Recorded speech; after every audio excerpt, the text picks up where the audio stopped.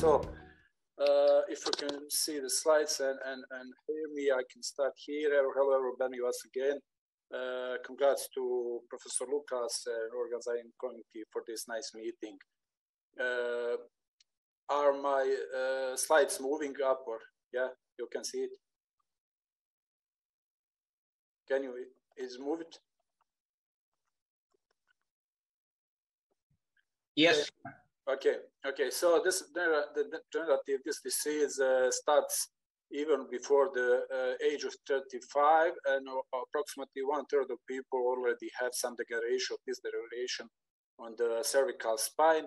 And at the age of 60, more than 90% of MR you can find. So let me say everybody here already have some kind of change or spine, cervical spine. So what we can find in this kind of patient, it's pain, instability, and radiculopathy because of myelopathy or only compression to the nerve. Also, there is some signs of compression to the nerve. And our talk today is about the anterior cervical discectomy and fusion for the multi-level segment. And ACDF is surgery designed to relieve the spinal cord and nerve roots pressure in the neck by removing part or all the damaged disc.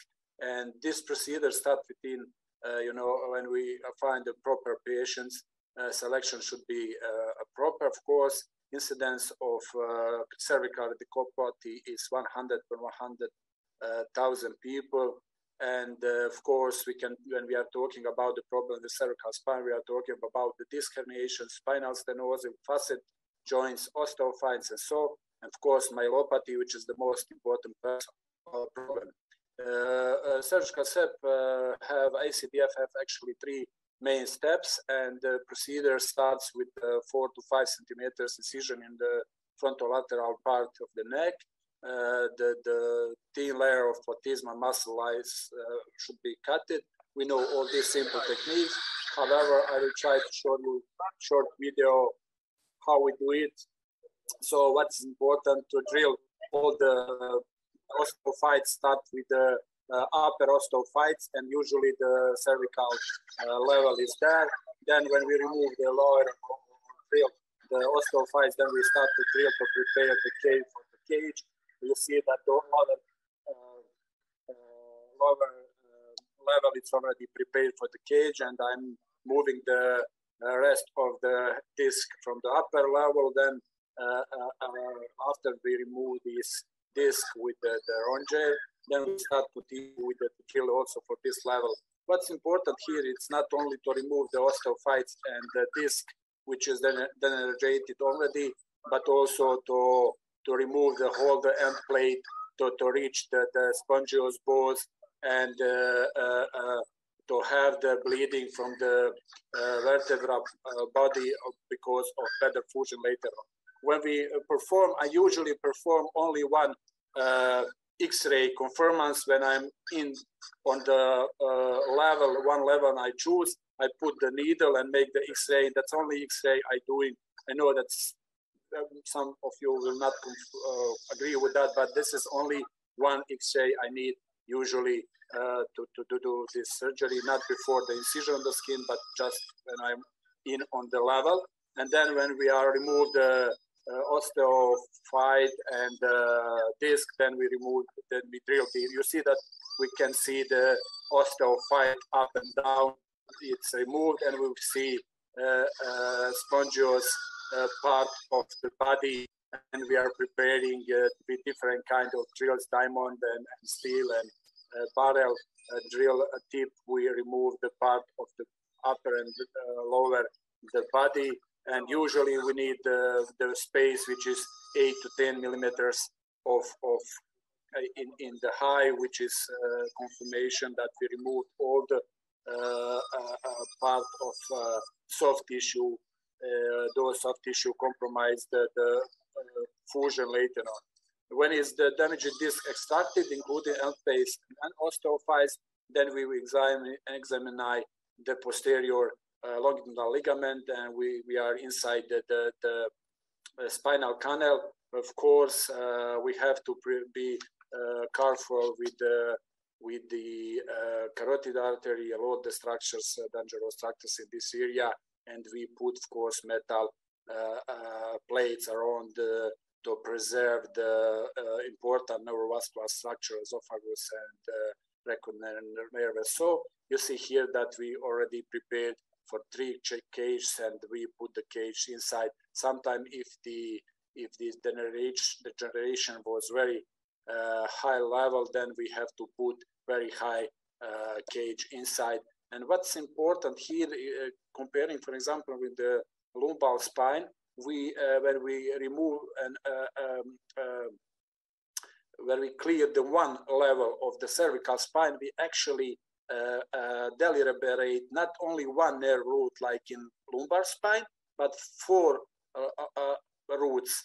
For example, so nerve roots are here horizontally positioned. So when we remove the intervertebral part, we decompress 4 nerve roots. Because of that, I sometimes say to the patient, this is much better surgery than the lumbar spine. And then we put the cage inside. When we deliberate enough, laterally enough to remove the posterior osteophyte. Also, when we have ossified posterior ligament, it's very important to go in deep, and sometimes with the ronger remove the part of posterior osteophyte and part of ossified ligament, and see that all 4 nerve foraminas are decompressed already. And then we put so as I said, not end plate should be also removed, not only the disc. And when we see the blood, that think that fusion will be good later on, we put the cage later on and the plate anteriorly and screw enough along the screw that not catch the foraminas, but have to pass the middle of the vertebral body. That's enough for the fixation. And sometimes when we are doing 1 or 2 level of ACDF, is fast and nice surgery, very easy. But sometimes where we are doing for 3 or 4 levels, especially on the upper levels, C2, C3 or C3, C4, if the patient is fat with wide neck, sometimes it's not so easy to reach this level. However, for the 1 or 2 levels, I use the horizontal incision, and for the 3 and 4 levels, I use the oblique incision close to the sternocleidomastoid level.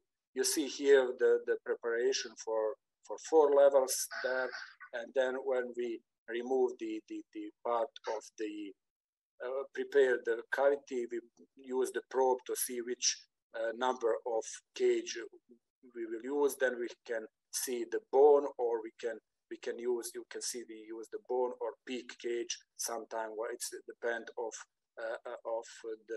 some reasons we find the proper material to put in is depend of every single patient. Of course, those kind of surgery sometimes has many problems, can have some complication, and to prevent those complications, it's not enough to do surgery, but also for thinking for those possible complication. And I will say now, mention few tricks how to avoid those complications, which could be hemorrhage or damage carotid or vertebral artery, laryngeal nerve, esophagus, or something like that. Also, we can damage the dura or spinal cord, or some go too laterally to the vertebral artery in the foraminas. So never go too laterally after the ulcinate process, and we should stop there on the ulcinate process. There are my personal series for a few years, and there is 29 and 3 levels and 12 4 levels. There is some complication. One patient died due to the mediastinitis, 4 levels patient, probably because of injury or too much compression to the esophagus, and they later on the acid from the ventricle come to head and can complicate with the cardiac arrest. Also, there was one dural injury with my young guy. I helped him to do the do surgery, but we had the problem. But after that, patient was well. So we have to be very careful with old patients, which small injury can produce the big complication. So how to avoid those complications? Keep clear operative field all the time, preserve passing veins if possible, coagulate some of them if we have to. If we coagulate quite enough. I always put the drainage connected with the vacuum reservoir, and you see, we can see the hematoma after the surgery on 3 levels. That was recently happened with my colleague. After the surgery, we made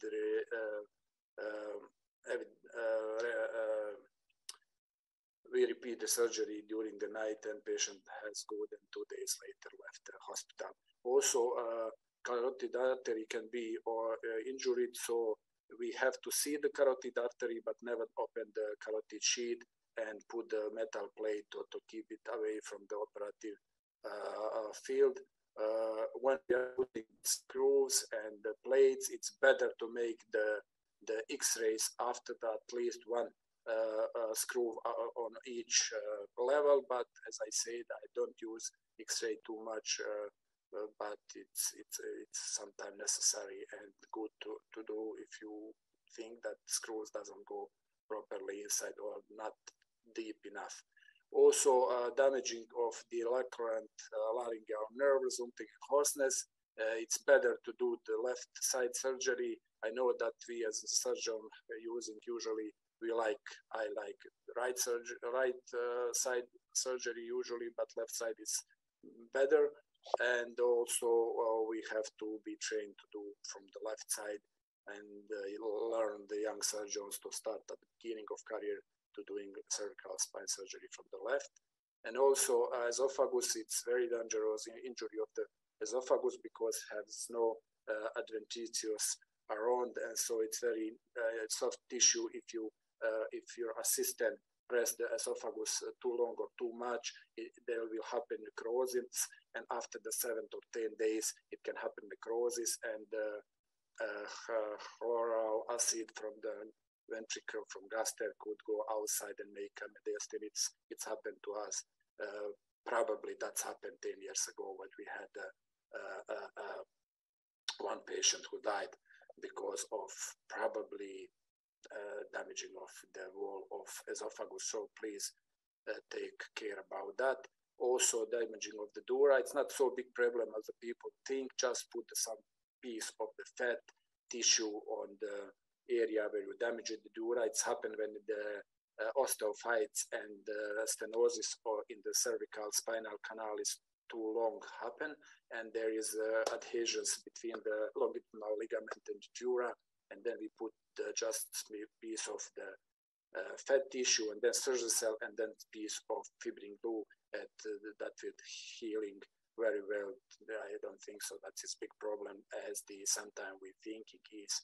So also don't push the graft too much posteriorly.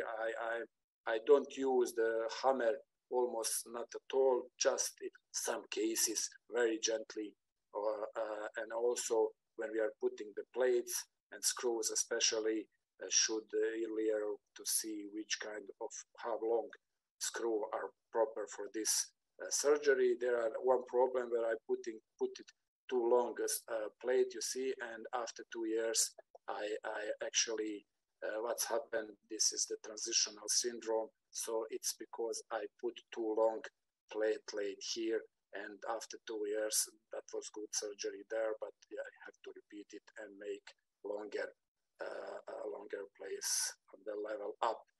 Also, wound infection, it's a normal usual surgical complication could happen. I never had wound infection, but always thinking about that.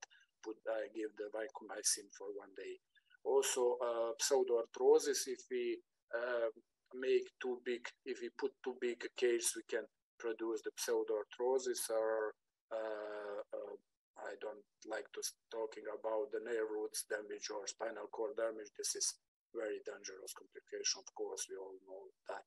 So there is some cases how it could look and how we do it. Screws should be quite long to this to the dura almost, and this is our colleague did surgery. This is post-operative 2 months after the 3 levels. You cannot see the scar. Thank you to my colleague, friend from the United States, Kenan Arnautovic. I learned from him many tips and tricks in the cervical spine surgery. Thank you, that's all.